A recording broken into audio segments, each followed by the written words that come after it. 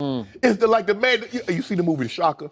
Where he had electricity, and the more current, the more electricity that went through his body, the stronger he got. Man, they don't want, like Bruce Leroy, when he started glowing, when he started, They said, we give him Paul George, we give him Jimmy Butler. Skip, let this sink in. A team won the NBA Finals in 5 games with Kevin Durant, Steph Curry, Klay Thompson, Draymond, Iggy comes back, Sean Livingston comes back, and everybody is still flocking to the West because they don't want to see that man in Cleveland.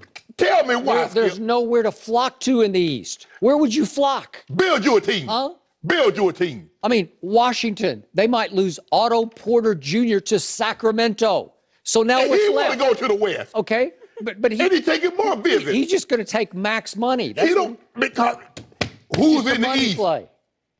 Well, who's Otto Porter going to beat? Nobody. Because you know what they say, LeBron, boy, they say, LeBron, you like Monday. You look better going than coming.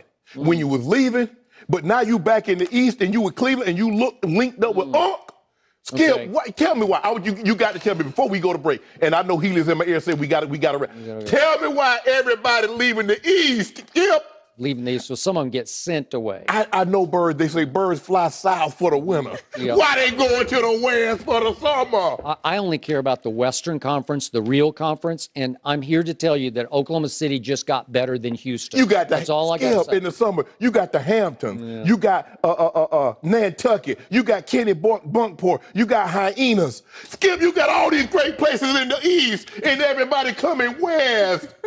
Why you won't do that? Go see Braun.